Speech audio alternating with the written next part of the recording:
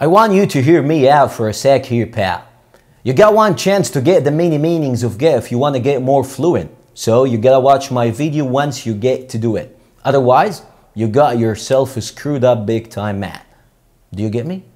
لو ما فهمتش اي حاجة من اللي انا قلته قبل كده بس سمعت كلمة get كتير، يبقى لازم تتفرج على الفيديو ده للنهاية. ان انا النهاردة هتكلم على اشهر فعل في اللغة الانجليزية وهو get، واشهر 8 معاني ليك يخلوك تفهم اي حد لما يجي يستخدم get، وانت كمان ممكن تستخدمها عشان تعبر عن معاني كتير. يلا بينا نبتدي مع بعض. خلينا نتفق على الحاجة الاول كده، ان get الماضي بتاعها got مش got ده بريتش. got عشان في الفيديو هنقول got كتير. يلا بينا بقى نبتدي مع بعض. اول معنى معانا الفعل get هو obtain او يحصل على. خلينا اديك مثال. I get my salary monthly، يعني انا بحصل على المرتب بتاعي شهريا. salary مرتب. I get my salary monthly. تاني معنى الجيت وهو bring، يعني يجلب او يحضر او يجيب. خلينا اديك مثال. احمد get me my laptop over there. get me my laptop over there. هات لي اللاب اللي هناك ده. get me my laptop over there. تالت معنى معانا النهارده هو get to. get مع to والاتنين بيبقوا بمعنى arrive، يعني يصل إلى. خلينا اديك مثال. when I get to work، لما اوصل الشغل I'll give you a call. لما اوصل الشغل هكلمك. when I get to work I'll give you a call. رابع معنى معانا النهارده لجيت وهو become، يعني يصبح. خلينا اديك مثال. دي got الماضي بتاع get زي ما قلت في اول فيديو. دي got furious because of me، يعني هم بقوا او اصبحوا غضبانين او غاضبين بسببي. they got furious because of me. هنا بقى ممكن تستخدم get مع حاجات كتير جدا. get sick يصبح مريض. get tired يصبح متعب. get married يصبح متزوج. get divorced يصبح متطلق او يطلق، وهكذا. اوكي، get وهات بعدها الحاجه او الستاتس الحاله وتبقى get بساعتها بمعنى يصبح. خامس معنى وده بنستخدم فيه got اللي هو الماضي بتاع get لما احب اقول انا عندي، ودي بيبقى ليها 3 اشكال. ممكن اقول I've got، وممكن اقول I got، وطبعا ممكن اقول I have اللي هي بتساويهم. I've got، I got، I have.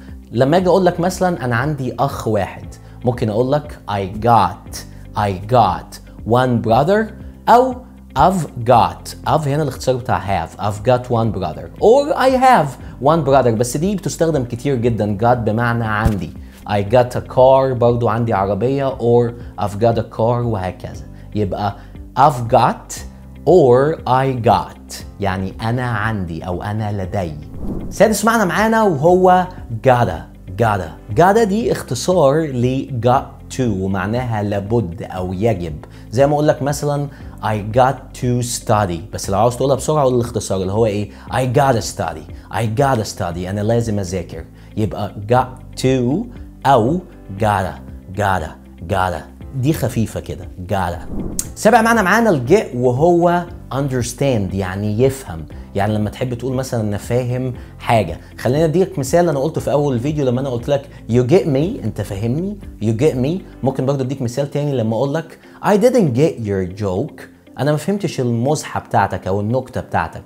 I didn't get your joke.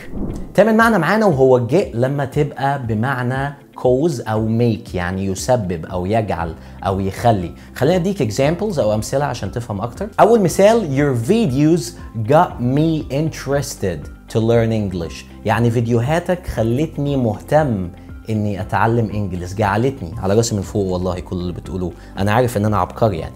Your videos got me خلتني او جعلتني interested to learn English. كمان مثال لما احب مثلا ابقى انا بكلم مراتي مثلا وعاوز اقول لها جهزي الولاد او خليهم جاهزين عشان نمشي ما احناش فاضيين يعني، فممكن اقول بالانجلش get the kids ready we're leaving، يعني خلي الولاد جاهزين او اجعليهم جاهزين. Get the kids ready we're leaving. كده انا شرحت اهم معاني اساسيه اللي get في الانجليش. في معنيين او 3 تانيين الى حد ما مهمين بس اقل اهميه، وكمان محتاجين مني تحضير زي الجيت لما بنستخدمها مع حاجه اسمها للمبني للمجهول، فلازم اشرح لك المبني للمجهول الاول، المبني اللجهول، فلازم اشرح المبني للمجهول الاول عشان اقدر اشرح لك معنى جيت في الحاله دي. بس صدقني ده كفايه في المرحله دي بالنسبه لك، وكده انت استفدت جدا. لو الفيديو عجبك بليز شير اند لايك، وخلينا اشوفكم على خير.